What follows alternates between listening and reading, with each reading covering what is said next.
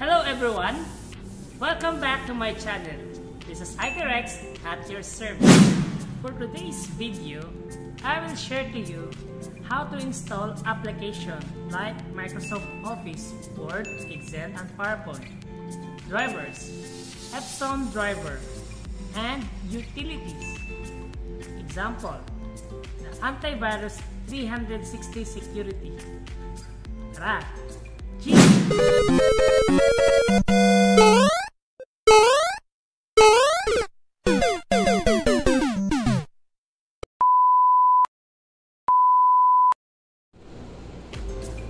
After ma-check ang partition ng local disk C at local disk D, we will proceed to the installation of application, drivers, and utilities. So ano yung utilities? Example niyan is ang antivirus. And drivers is for Epson driver para sa printer driver. And application, example po niyan is Microsoft Word, Excel, or PowerPoint, or the Microsoft Office itself. So we just have to click this one, then open the flash drive para makita yung application. So we just get this one. Ito po, application, driver, and antivirus. We just have to copy this one. Copy, then paste to the desktop.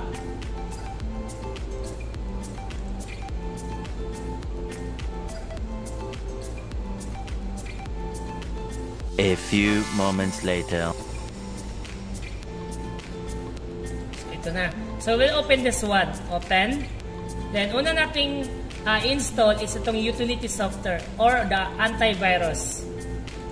Large natin para makita. Click this one. Then, install 360 security antivirus. Enter. Then, install. Upon installing, you can multitask. So, pwede tayong mag-install ng Microsoft Office at Epson driver for printer. So, back lang tayo while waiting for the installation. So, we can click this one. Second, then, we have to select the setup.exe. So, ito po siya.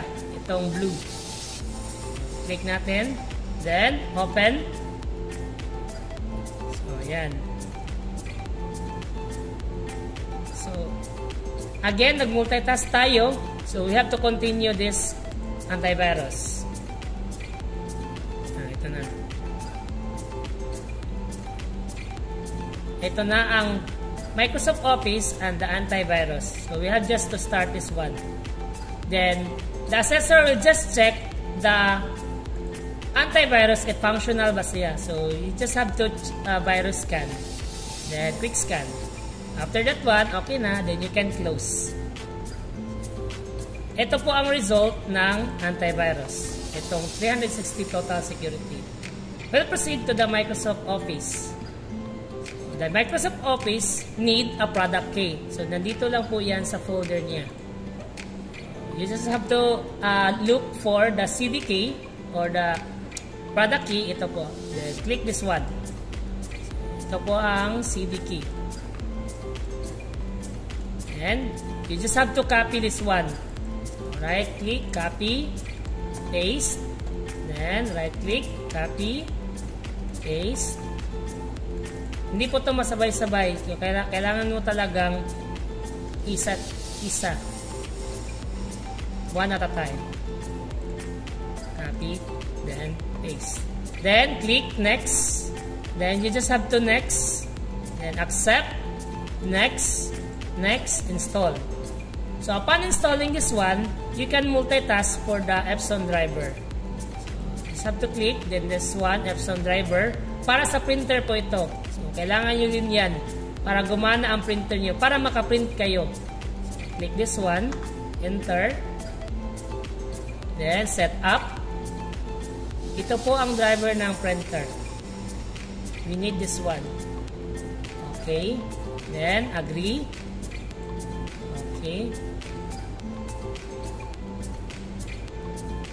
then install.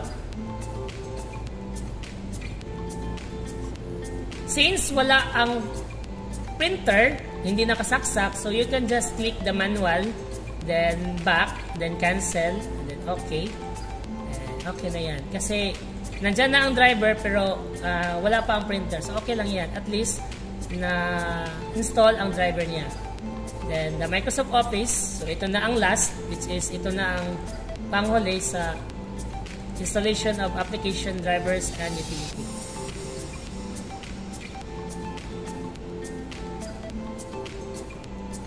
You just have to refresh if nakulangan kayo sa bilis ng Office.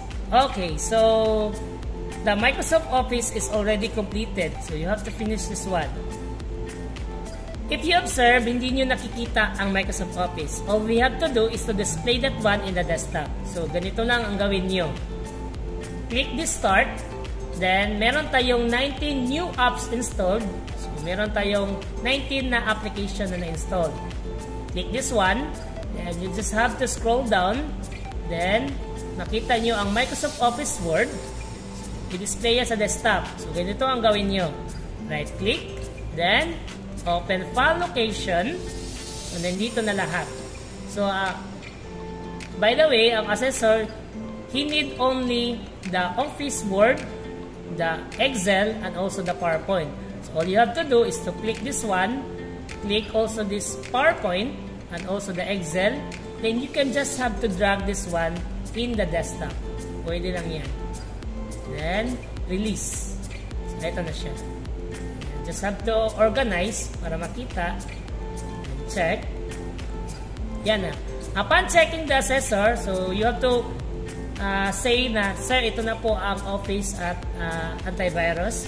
And also, in checking the partition, then ipakita nyo ito para okay na lahat at complete na ang full reformat of the computer and installing the application, drivers, and antivirus.